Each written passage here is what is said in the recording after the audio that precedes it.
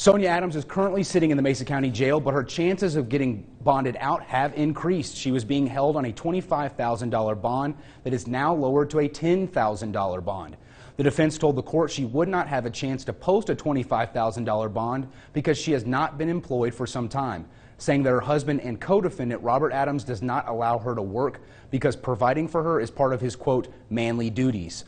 When the people made their argument, they referenced that that for years she knew and encouraged Robert Adams to sexually abuse children in their home and to videotape them in secret. She would be allowed to return to the home where she was arrested because the children are now in custody. She is not allowed to have contact with anyone under the age of 18 and is due back in court on June 23rd.